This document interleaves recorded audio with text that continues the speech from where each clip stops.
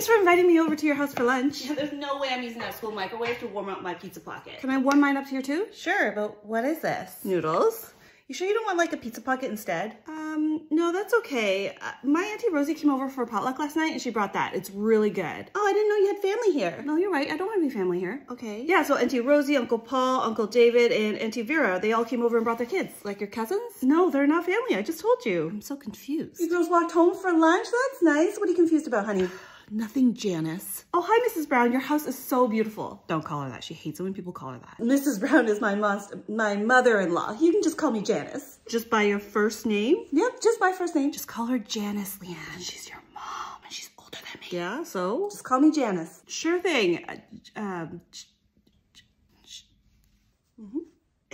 Janice. Hey, you got it. Why is it so hard for you?